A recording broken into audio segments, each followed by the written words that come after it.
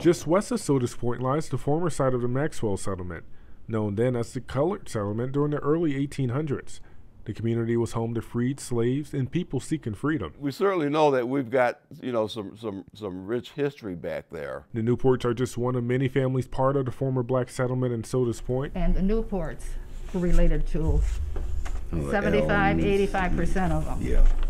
This fifth generation of Newports came together on a video call to talk about their history. They were all great family people, generally farmers, etc. Little remains of the settlement today, but the 60-acre community formed in 1813 after a number of enslaved women, men, and children were freed following the death of Peregrine Fitzhugh. But it existed as home and touchstone in the lives of hundreds of African Americans from the early 1800s through the first quarter of the 20th century and beyond. While descendants of the settlement still live in the Sodus Point area, many moved away to places like Rochester. The generations closest to us began to finish school and get educated. They came to this area to have a better life, and they certainly wanted this generation to have a better life.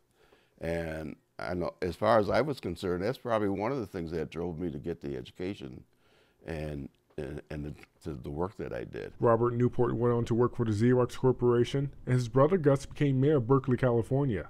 Aside from successful careers, the brothers say the Newport family is all about good work ethic and treating people right, a trait that likely started at the Maxwell settlement. My mother, my grandmother, both grandmothers, my father, they all instilled in us, do right by people, treat them fair, don't be disrespectful, and, make something of your life.